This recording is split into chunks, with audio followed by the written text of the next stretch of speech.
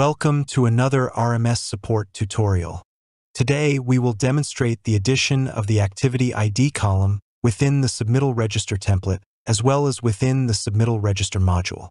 The addition of schedule activity ID numbers will provide a benefit for identifying need dates for submittals. In previous versions of RMS, the provided Submittal Register template did not include the activity ID information necessary for submittals. If we take a look at the Import/Export tab, under the Import Submittal Register Excel module, we will notice the Download Template button listed at the top. By clicking this button, RMS will automatically download the newly provided RMS approved template for importing submittal register information. Once downloaded, a zip folder will appear in the directory where downloads are applicable. This folder will need to be extracted prior to viewing the contents within.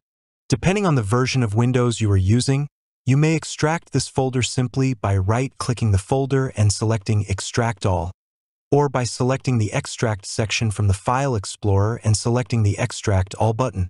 Windows will prompt you to select the destination location, then click Extract. By entering into the extracted folder, we will notice two items listed: Excel Template and the Excel Template Sample. For this demonstration, we will enter a previously created template for this specific contract. It is important to note that the contract and delivery order numbers must match exactly what is listed in RMS before importing properly. The additional activity ID column can be found in the far right-most section of this form. This is where you will add the activity ID numbers associated with the section numbers for the imported submittals. Once all information has been entered properly, you may import this file into the contract from the Submittal Import module. Proceed by selecting the Add button and choosing the previously edited template. RMS will now display the Excel import file information to be imported to include the activity ID information. Notice that if an activity ID is not listed, RMS will highlight the ID with red text, stating this information is not found. For this demonstration, we will still request acceptance to import. Once accepted, we will merge this information into the proper submittal register by selecting the Merge option and import data as shown. RMS will display a warning message indicating that importing this information may have severe effects and will require authentication to continue. Once completed, RMS will display the Excel Import Complete screen.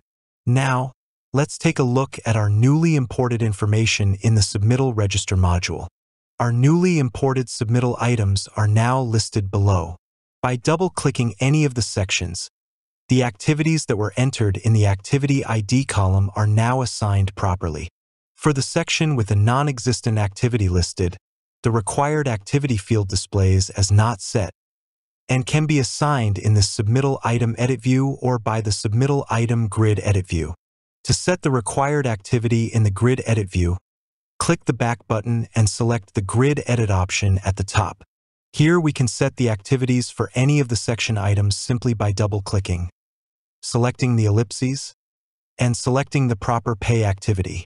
RMS Data Grid Editing Mode provides a convenient method to quickly set values for multiple records. Be sure to save the changes before exiting the RMS Data Grid Edit View.